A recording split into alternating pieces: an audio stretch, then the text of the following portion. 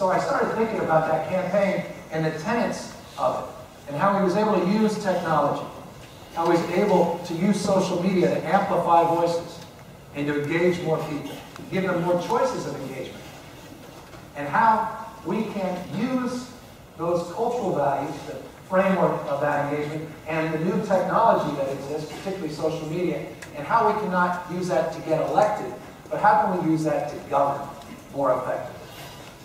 And that's what brought me in our process to interview about 68 people all over the country. I started with former President Clinton and former Vice President Al Gore. It was easy for me to find Al Gore because I was working in Current TV, a little TV show, so he was upstairs. And he was doing the reinvent government work back in the early 1990s for President Clinton. And I asked the Vice President, if you were going to do reinvent government for the 21st century with all these tools and technology, what would it look like? And from that process, I reached out and met with technology leaders, Sheryl Sandberg, Biz and Evan over Twitter, you name it, reached across the divide, Republicans, Democrats, all across the country, and started to recognize some common themes. The fundamental theme is this, that it's the end of the world as I've known it, that the industrial economy has completely run out of gas. Think of government as a platform, where government can be big on what? Let's solve the big issues of ignorance, poverty, and disease. But as my friend Eric Lewis says, small on how. Less prescriptive on how we solve those problems. Be a convener. Be a conduit. It's not command and control. It's coordinate and cultivate. It's not inside out, the old industrial model, but it's outside in. Doing things with you, not to you. Active, not inert citizenship.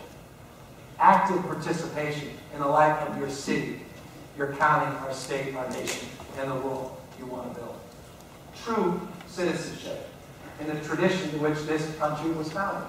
So my book is called Citizenville, How to Take the Town Square Digital and Reinvent Government.